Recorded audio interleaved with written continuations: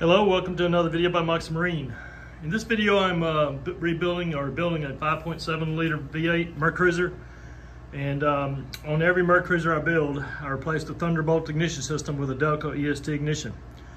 The purpose of this video is to show you what I think is the best way to wire up the Delco EST system, the Thunderbolt 5 system, not Thunderbolt 4, but the Thunderbolt 5 system on either a 5.0, 5.7, 7.4, or a 4.3. So let me go ahead and explain what I've done. So with a Thunderbolt 5, you have the module used to be over here on this, I believe it's on this side.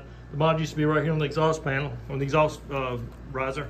And there was two connectors, this one, this connector here, and this connector here, this connector right here. So the first thing I do is I cut this wire, cut this off. There's a purple wire and a tan with a blue stripe. I cut it off right there, all right? So that left me with a tan wire with a blue stripe and a purple wire. So I took the tan with blue. So on this other connector, you have a yellow here and a white with black stripe right here, I believe it was. Yeah, white with black stripe right there. Got a yellow and a white with black stripe. I cut those two there, and there, and so that left me with a yellow and a white stripe. I then connect the tan with blue stripe to the yellow. I connect this white with black stripe to the purple wire that I cut off the other connector. This purple wire is plus 12 volts from the ignition switch. It feeds into here, it feeds the white with black stripe, that ends up over here at your shift keel connector right here. This is a safer way to do it because now I've got plus 12 volts here, and it's shrouded by this insulator here. I don't have a loose terminal. If I had 12 volts on this terminal, this will be hot if it's ever disconnected, and that's not good. So right now, this pole is hot when it's powered, but it's shrouded, so it's not going to, if it touches anything, it won't hurt anything. That's, to me, a safer way to do it, all right? So this new way does not need, you don't need to tie into the fuel pump positive. I used to tie into this purple wire here. I don't need to do that anymore. I now have my this purple wire, this purple wire was feeding the module with power. The module no longer needs to be powered there. So this purple wire is now free. I used it tied to the white with black stripe. Comes out here. All right, so now I've got my plus 12 volts to here from my shift keel service. All right, now on the shift keel, I provide this harness, I provide this plug with a red loop of wire. And what I've done, I've looped it around, put it inside the loom, going through here. I fished it through the loom all the way through here, trying to make it clean. I'll wrap this tape, got it through here, and then wrap the tape back around. So now I've got this is my shift keel signal coming from the shift keel switch. Your shift keel switch is on the riser on this side, on the starboard side. And so we got 12 volts here. When the shift keel switches, it switches 12 volts to this wire, which gives me 12 volts right here. All right, and that takes care of the shift keel. The shift keel is now done. Okay. Now, remember I had the tan with blue stripe tied into the yellow up here on the front. I removed, there was a temperature sensor right here that had a yellow and a black wire with a plug-in connector. I cut the connector off. I cut the black wire back down to right here, just cut it off. It's a ground, it doesn't have to be, it's okay if it hangs loose there. The yellow, I put a ring terminal on it, and I put a new temperature switch in this hole and connected the ring terminal right there. Everything's good. All right. So this is a switch, so you want to make sure you've got a ground connection to the thermostat housing. And so even though I've got what do they call it? Teflon tape on the sensor, is still making good enough ground connection there. And so you don't want to put too thick because you have to have some kind of connection between the body of this brass switch and the cast iron housing, or else your alarm won't work. So this is your temperature alarm. So we got the yellow tied in here. It comes back over here again, and it's tied in right here. All right, so that's your temperature over alarm switch. That takes care of that.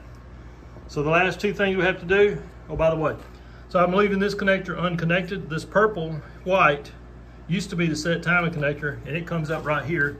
I'm just leaving it abandoned in place. I'm not taking it out. It's got a plug on it, but I'm just gonna leave it just like that. Just leave it right there. Okay, sorry about that interruption. I thought I'd figure out something better, but it turns out it's not gonna work. So let me continue on. So this connector here We'll have a purple with a white stripe. It'll be abandoned in place. It'll be a black wire here. That's abandoned.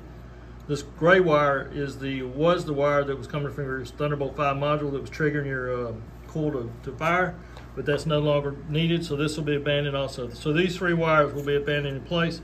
There was a white with green stripe and a white red stripe. That went to your old Thunderbolt distributor. I cut that off and got rid of it. So at this time, I have this connection here and this here. Those are all of their, I was gonna tie them back over here. Run these down through here and just kind of tie them down low. Tie them out of the way. We'll tie right on the wire, tie them down here with this harness here. Just keep them down out of the way. They can be abandoned just like they are. All right, now that leaves 2 more wires. So you've got a purple here and the tan, let's see, the gray. This is gray. So I had a purple and a gray with ring terminals. I had these ring terminals on there. These ring terminals on the purple and gray. I cut them off. And then in the kits, I provide this butt splice here. This is a 14 gauge butt splice to splice the purple wire into the pink wire for your new coil connection.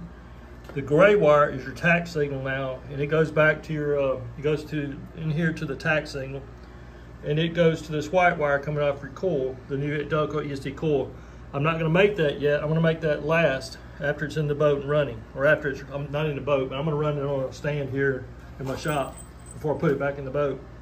And I'm going to make sure, actually, that won't do any good either, because the tack's not even connected until it's in the boat. I forgot about that. So I'm not going to make this connection until it's actually in the boat and I've tested everything, it works. And then I'll hook that up last because I don't want the tack to possibly stop it from running. Okay, to wrap up this video on the installation of a Delco EST kit and a Thunderbolt 5 harness. So like I say, my kit comes with 4 harnesses. It comes with this harness here. That's the coil power harness. Comes with the coil to distributor harness. This one right here comes with the shift kill harness, which I've already discussed, and then it comes also what's called a set timing harness. Or this is what you use to set the timing. It's not used when the engine's running on the water. It's only used when you're set timing. I've got another video that shows how to use that, so I won't go into that here.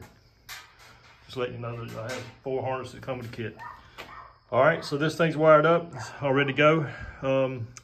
I'm gonna do a separate video for the Thunderbolt 4 kits. It's similar, but I don't wanna make this video any longer than it has to be for those customers who don't have a Thunderbolt 4. So I'll do a separate video for the Thunderbolt 4 system next time I build a engine with the Thunderbolt 4. All right, thanks for watching, and subscribe to my channel if you find my videos helpful.